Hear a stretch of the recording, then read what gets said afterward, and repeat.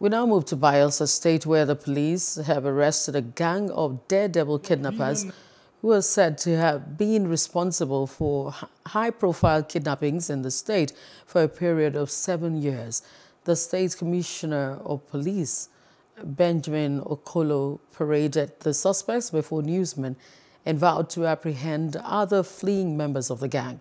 Our correspondent JCSA has details in this report. John Ewa, a native of Eran community in Cross River State, and his men are alleged to have masterminded the abduction of two managers of new generational banks in Yenagoa, the state capital.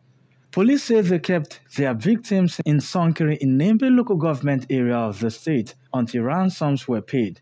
The suspects are regular faces known across the state for their flamboyant and extravagant lifestyles, but unknown to many, they feed on the sweat of other hardworking citizens of Nigeria. Operatives of Operation Restore Peace, through painstaking investigation, arrested the following suspects.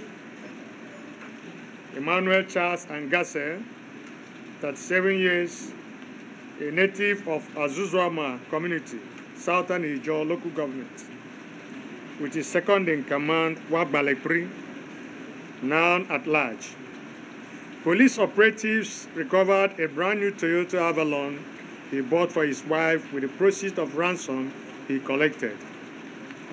The gang leader, Emmanuel Charles Angase, has confessed that on 30th June 2022 at about 0600 hours, himself, John Ewa, and others at large accosted Danjuma Omeje at the entrance of his house at Okaka, kidnapped him and fled in a blue Toyota Corolla car with registration number KJA 225AY.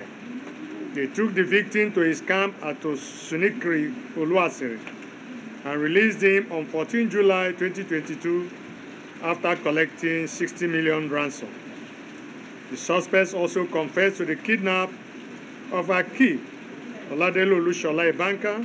The suspects also narrate how the abductions were executed. I was actually involved in the kidnapping of Akib and Danjuma. It was 40 million, so it was 30 million. They gave me 1.5 million. That is just like that. And my mom was actually healed in the hospital. It brought the job that they sacked him from work and they have money. So let's kidnap them, that they will pay. I knows nothing about those people. He is the one. So that's how it happened. Him lying that I was the leader, I was the one that gave him money, all those ones are big lie.